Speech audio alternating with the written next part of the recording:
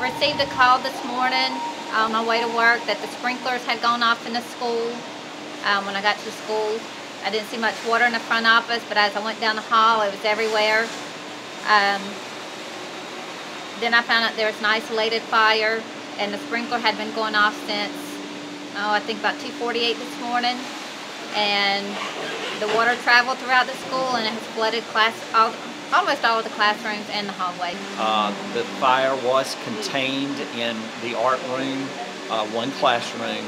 There was some smoke that seeped into the adjacent classrooms, so there will be some work to do there, but it was a small appliance that we had some faulty, evidently electrical, and one sprinkler was able to take care of the fire, but unfortunately we were not notified through our security system that the alarms had gone off.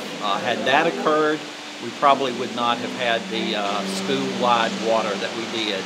We just want to say a big thank you to all those folks that pitched in to help. We're very hopeful we'll be able to open the school back up on Wednesday.